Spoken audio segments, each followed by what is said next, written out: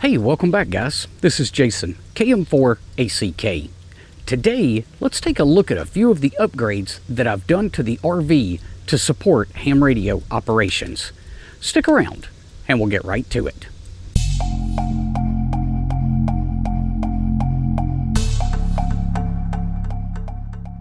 Real quick before we get going today, I've got to give a shout out to these guys. They're my latest patrons over on Patreon. If you'd like to help support the channel, I'll leave a link to Patreon down in the description below. So I've made several upgrades to the RV to support ham radio. Let's take a look at a few of those. Let me get you guys flipped around here and we'll start with the generator. So this here is the Champion dual fuel 2500 watt generator, and it will run on both gasoline and propane. We don't, however, use it with gasoline because, well, I would either have to store gasoline in an enclosed vehicle or in an enclosed RV. Since we don't tow with a pickup truck and have a way to keep that gas outside, I really didn't like that option. So what we do is we utilize this with propane. And what we have is two 20-pound propane tanks on the front of the RV.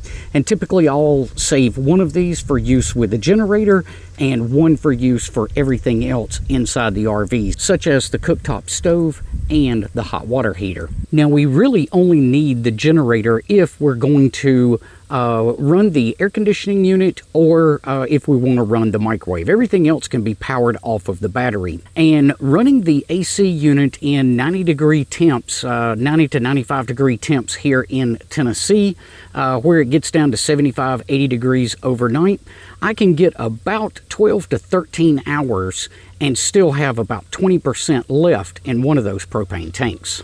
Up front, right behind the propane tanks, you will see a battery box, and this houses the 100 amp hour lithium iron phosphate battery, as well as a Bluetooth shunt that gives me quite a bit more information about the battery. Now, coming around to the side of the RV, I've got this thing on the side that is called solar on the side, and I was a little disappointed when I first got this because I thought this would feed into the solar charge controller, and it doesn't. You actually have to use your own solar charge controller if you want to feed into this port. However, here's what I discovered. It's a standard SAE connector. So what I did was I made up a little adapter cable that comes out and gives me power poles. Now the cool thing about this is I can then attach a extension cable to this and simply have this for playing radio when I want to sit outside under the awning. Let's go ahead and head around to the back and take a look at the antennas, and then we'll crawl up on the roof for a quick second. As you can see on the back, I typically will run two antenna masts, and those are held in place with a ladder mount on one of them. And you can kind of get a look at the way that works right there. It's mounted to the ladder, and then the mast just simply sits down into that little cup holder type device. And then up above there, you'll see that we have the rest of the ladder mount. So this holds that mast really securely. Now the other side, I just simply have sitting on the ground, and then I'm using that little orange tie to hold it to the ladder. One side holds the HF antenna, the other side holds a roll-up J-pole. And you can see that I'm just running right now my in-fed half-wave kit that I love so much. Now, to get the coax into the RV, I'm going to show you this on the outside, and then I'll show you again on the inside. What we've got here, though, is an outdoor shower. And when I open that up, let me see if I can move this out of the way. When I open that up, hopefully you guys are going to be able to see that. I was able to pass coax right around this piece of plumbing here, and I'll show you where that pops out. Also want to show you guys real quick how I got the 12-volt power cable from the battery up front all the way inside to underneath the dinette. So let's take a quick peek at that. All right, so we're looking at the battery box right here, and this is all of the factory cables that come in and out going for the solar panel and various things. This back here is the new power cable that I ran for ham radio, which is terminated right underneath the dinette inside. So this just feeds underneath the RV, and then snakes along the frame, and I followed the exact same wiring that the factory used when they did their install. Now we're actually underneath the camper looking up, and you'll see that whole mess of wires going through that penetration point. Well, what they use is something very similar to expanding foam insulation, so it was easy enough to take basically a coat hanger and poke up through there and then pull the wire that I had fed from the front of the RV up through the floor, and that comes out right underneath the dinette inside, and we'll show you that again in here in just a second. But that made it super easy to get power run from the battery to the inside of the RV without having to create any new penetration points. So up on the roof now, you can see the 2 solar panels that are installed. The one on the left is the one that came factory installed on the RV, and that's a 190 watt panel.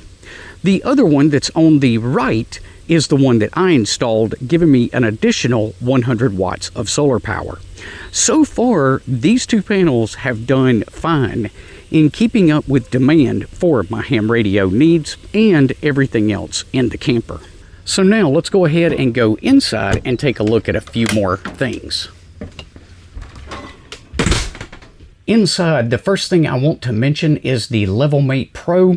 While it's not ham radio related, if you don't have an automatic level system on your RV, definitely check this out. It makes life so easy getting the RV set up when you reach your destination.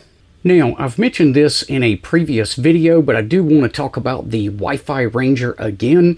This is not an upgrade that I did. This actually came factory installed when we purchased the RV.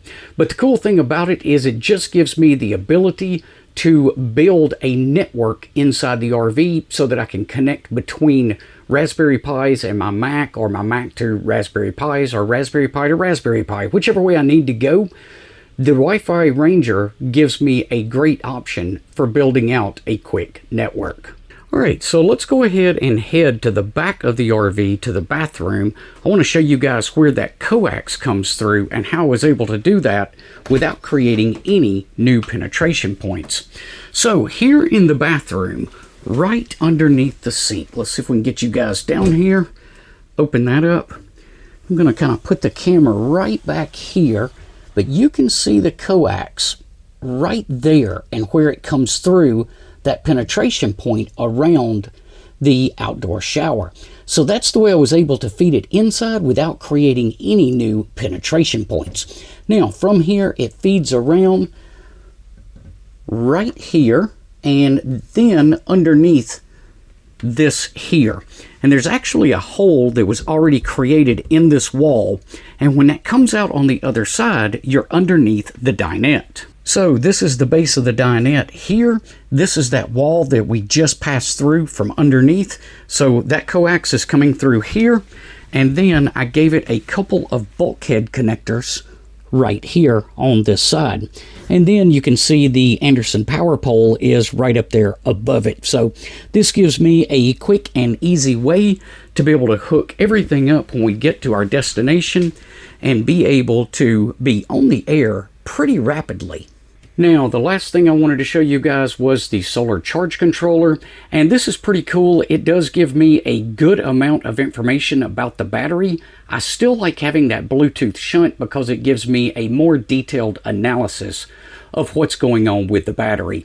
But you can see right now we're pulling in about 10 amps off of the solar panels on the roof, and that's with a little bit of shading going on with those panels as well.